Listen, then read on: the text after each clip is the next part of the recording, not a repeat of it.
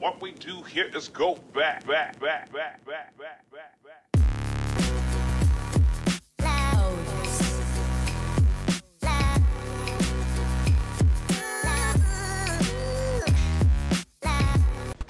Hey, what's up YouTube? Fritz Jones Investing, back with another video, and today I wanted to talk about 5 financial goals that I have for 2020. 2020 is about 2 weeks away, so I wanted to make sure that I had a plan in place so that way when January 1st rolls around, I'll be ready to roll and be ready to take action on my goals. What are some of your financial goals? Please don't forget to like, comment, and subscribe to the channel. With all that said, let's jump right into the video. My first goal for 2020 is to pay off all of my debt. Right now I have 3 accounts that I owe debt to. My first is my credit card debt. I want to make sure I pay that off because that has the highest interest rate. Right now my APR is 28%. Right now I owe $1,100 worth of credit card debt. I've been buying lots of Christmas presents, things of that nature for the family, so I want to make sure I get that debt paid off first. My second is my student loan payments. Right now my payment is only $100 per month. I owe $9,000 worth of student loan debt, so I usually been paying about $500 to $600 per month to hurry up and get rid of that loan. My last is my car payment. Right now my car payment is about $350 per month. I owe about $3,700 left, so I want to make sure I double up or triple up on those payments to hurry up and pay off that debt so I can be debt free by the end of the year, and I can use that money to further my financial ventures, invest, contribute to my Roth IRA so I can make the maximum amount of passive income when I retire. Right now I'm using the Vanguard investment app to contribute to my Roth IRA. I feel like this is the best app for me because it has the lowest expense ratio for the stocks that I'm buying. I would advise you to kind of shop around, look at all the different brokerages and compare them to find out what's best for you. My second goal for 2020 is to continue to increase the amount that's in my stock investment portfolio. Right now my portfolio is worth about $10,500 and I would like to see this amount grow to around $25,000 by the end of 2020. Right now I'm using the Robinhood app. It allows me to buy and sell stocks commission free, and it's also very easy to use. Now Robinhood does not sponsor me or this video, but I just love to use the app for its ease of use.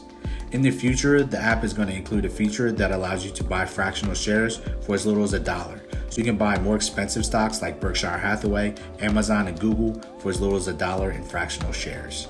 I feel like right now is the best time to invest in the stock market. The stock market is at an all-time high and it's very easy to buy and sell stocks. Now obviously do your own research because I don't want you to lose your hard-earned money, but it is something that is going to allow you to make passive income in your future.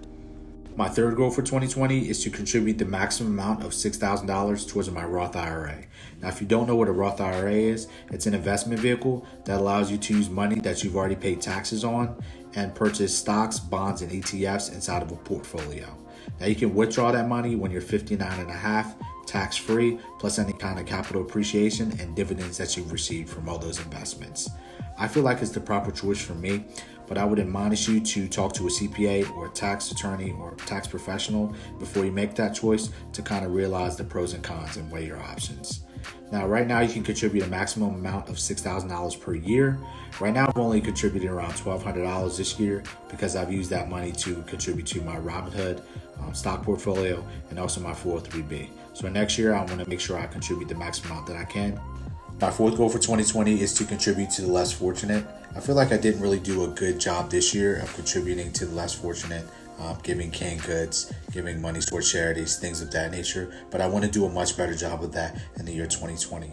Now I looked at the billionaires like Bill Gates, and I found out that they contributed billions of dollars towards charities and giving away money to help out the less fortunate. And if he can do that with all of his money, then I can do that with some of my money to kind of help make the world a better place. Now, I don't mean to get all biblical or spiritual on you, but it does say in the Bible that it is better to give than to receive. But there's also a scientific component as well.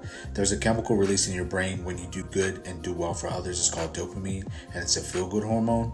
So I just feel like if I can do my part, I can make the world a better place. And if more people did that, then the world would be a much better place because the less fortunate wouldn't need as much because they receive it from us. My fifth goal for 2020 is to increase the amount that's in my emergency fund. Right now I have about $1,200 in my emergency fund, but I feel like if something were to go wrong with my car, or if I accidentally got injured at work, or if something went wrong with the house, that I would need more than that $1,200 to get that fixed. So hopefully by the end of 2020, I'll be able to increase that amount to around $3,000 to $4,000. Now, according to a survey by Bankrate, 69% of Americans had less than $1,000 in their savings account, and 34% had no savings at all, which is kind of scary. So I want to make sure I increase that amount so I don't have to go into debt to be able to pay for expenses that I might incur from accidents or random things that can happen. And I want to be prepared for that. So that concludes the video for today. Those were my 5 financial goals for 2020. What are some of your financial goals for the new year? I feel like it's never too early to start planning for next year, so that way when January 1st rolls around, you can hit the ground running. As always, please don't forget to like, comment, and please subscribe to my channel. With all that said, I'm wishing you a happy Hanukkah, happy Kwanzaa, Merry Christmas, whatever it is that you celebrate. I hope you have a restful time with your family. I'll catch you next time.